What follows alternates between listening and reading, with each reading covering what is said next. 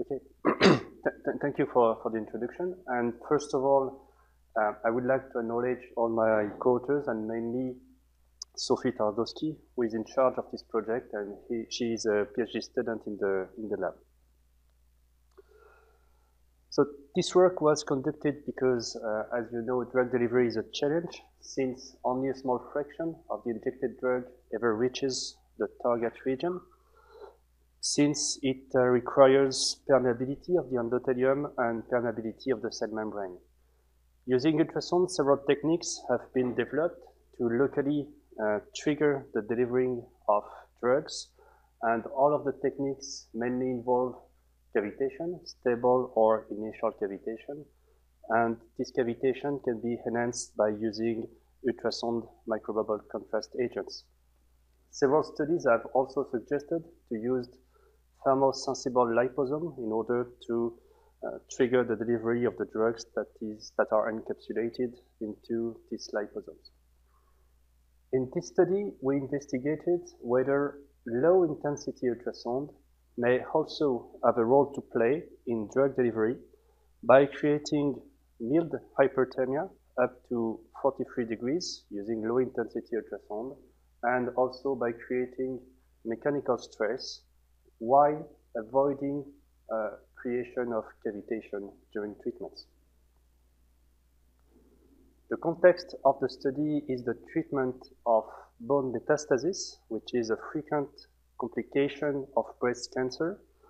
And when the tumor develops inside the bone, it creates osteolysis by activating the activity of osteoclasts. So it destroys the bone, and the tumor grows inside the bone. It induces pain, hypercalcemia, and fractures, and it increases the morbidity for patients. One of the treatments is the use of biphosphonates, and mainly the zoledronic acid. It is a drug used as a palliative treatment because this drug has a high affinity for the bone and is not bioavailable for the tumor. Although it can have a direct antitumoral effect, but the quantity of zoledronic acid is not enough to penetrate inside the tumor. So when zoledronic acid is used, it blocks the osteolysis, but it doesn't act directly on the tumor. It is a small molecule that cannot pass through the membrane by diffusion due to its negative charge. So we investigated whether low-intensity ultrasound can increase the uptake of ZOL in a mammary tumor cell line, and if the way the drug penetrates inside the tumor is due to endocytosis. And we also investigated by which way the endocytosis is promoted when low-intensity ultrasound is delivered. This is the ultrasound devices we used in this study. This is the probe, and the probe is with a flat transducer with a 4 centimeter of active diameter. And we investigated several exposure conditions. The first one is the use of low-intensity pulsed ultrasound to create only mechanical stress in the cells. So the exposure time was 30 minutes. The working frequency 1 megahertz. The acoustic intensity was very low, 30 milliwatt per square centimeter spatial average, temporal average. The pulse length was 200 microseconds, and the pulse repetition frequency was 1 kilohertz. We compared this group with the use of low-intensity ultrasound, but delivered in continuous mode. So in that case, we have mechanical stress and also the production of heat up to 43 degrees in cells. The exposure time was again 30 minutes, but the working frequency was higher, 2.9 megahertz, in order to increase the absorption of the wave. And the acoustic power was adjusted between 8 and 13 acoustic watts in order to increase the temperature and then maintain the temperature at 43 degrees. In that case, we produce hyperthermia and mechanical stress. And these two groups were compared with hyperthermia alone, which was created using a warm bath at 43 degrees during 30 minutes. This is the experimental setup. The probe was covered by a sterile envelope and placed directly in contact with the cell and the drug, placed in Petri dishes. The probe was connected to a power amplifier and a function generator driven by a computer. We measured the cavitation activity using an hydrophone, and several thermocouples were used to measure temperature inside the medium. IPP was used as a surrogate marker of ZOL penetration and action on tumor cells, and it was measured using mass spectrometry.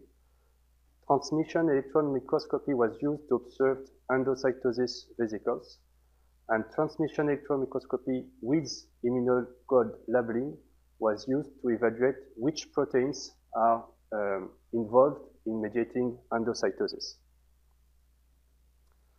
So these are the results of temperature measurements. We observed the temperature increased when continuous low-intensity ultrasound was used, up to 43 degrees. A similar temperature increase was obtained using a warm bath, creating hypothermia alone, and no temperature increase was observed when low-intensity ultrasound was delivered in pulse mode. These are the results of cavitation measurements, and no signs of cavitation were observed using low-intensity ultrasound delivered continuously or in pulse mode, so there was no harmonics or wideband emission, since the intensity was very low. I haven't mentioned, but the maximal peak negative pressure was 0.3 megapascal at 3 megahertz. And we evaluated several experimental conditions. The first one was to apply the treatment, low-intensity ultrasound or hypothermia, in presence of the drug. So the treatment lasted 30 minutes, and the drug was placed in contact with cells up to 18 hours.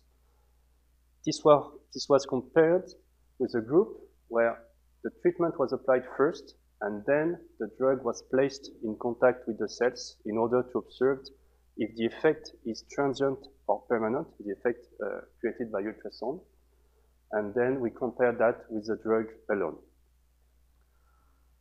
So these are the results of IPP measurements. So this is a surrogate marker of the presence of the drug inside the cells. The black bars correspond to this group. So the treatment is applied when the drug was in contact with the cells. So if there is no drug, there is no IPP uptake. If there is only the drug, there is a slight uptake of the drug inside the cells.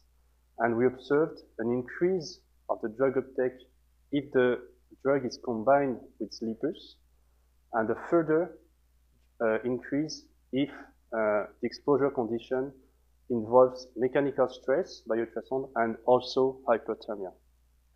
If the drug is combined only with hypothermia using a warm bath, we also observed a significant increase of the drug uptake, but we have a further increase if the hypothermia is combined with the mechanical stress produced by ultrasound.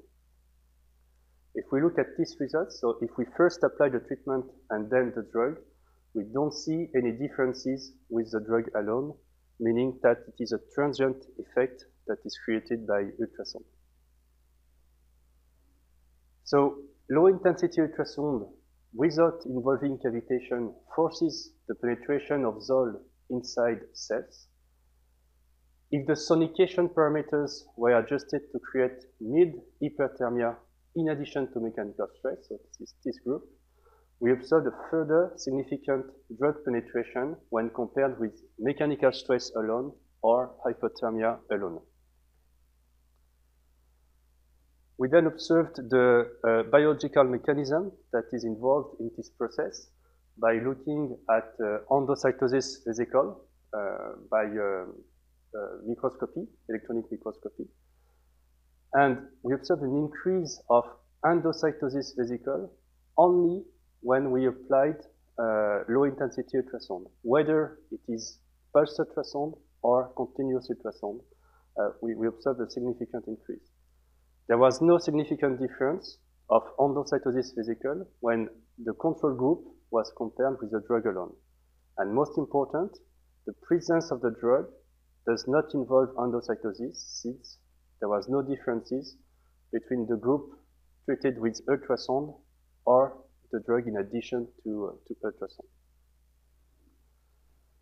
So this effect is not dependent of the presence of the drug in the cell culture medium, but is induced by the application of low-intensity ultrasound. So we also look at which protein is involved in the endocytosis process. There are several proteins that can induce endocytosis. And interestingly, we observed that only one, the Clathrin protein, was involved in the creation of endocytosis. If we observe that another one, which is called caveolin, there is no significant differences between groups, but we observed an increase in the production of Clathrin only in the group that involves the application of ultrasound. And the major effect is again obtained when hyperthermia was combined with mechanical stress created by low-intensity ultrasound. This was confirmed by fluorescence, and we observed a significant higher Clathrin accumulation in cells treated by ultrasound, and mainly in cells treated by ultrasound that involves hyperthermia and mechanical stress. So to conclude, we demonstrated that low-intensity ultrasound increases the penetration of a drug, which is called the zoledronic acid, into tumor cells without involving cavitation effect. Low-intensity ultrasound do not affect cell viability and proliferation. I haven't showed these results, but we have demonstrated that. Hyperthermia alone also increases cell penetration, but in a less extent than continuous ultrasound, suggesting that mechanical effects play a major role in drug delivery. So this low-intensity ultrasound treatment increases the number of endocytosis vesicles, and this allows the drug to penetrate inside the cells. And this endocytosis phenomenon is mainly due to the Clathrin pathway. So I thank you for your attention.